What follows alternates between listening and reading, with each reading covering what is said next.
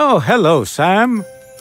Congratulations on becoming the proud teacher of a very happy little elf. It's a very important job and one that requires a lot of responsibility. I'll be keeping track of your elf's progress. It's not an easy task to teach an elf. There's so much for them to learn, especially if they want to come and work in my village one day. Like the craftician elves here, they build the toys. And it's not always as easy as it seems. The Inventioneer elves in our toy research laboratory need to be very good at creating and inventing.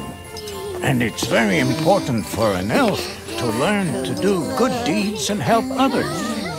Although even grown-up elves get up to a little mischief from time to time.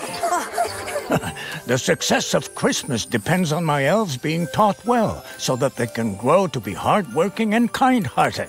And most importantly, they have to learn the difference between naughty and nice. How did this whipped cream get on my nose? Do you think one of those grown-up elves played a prank on me?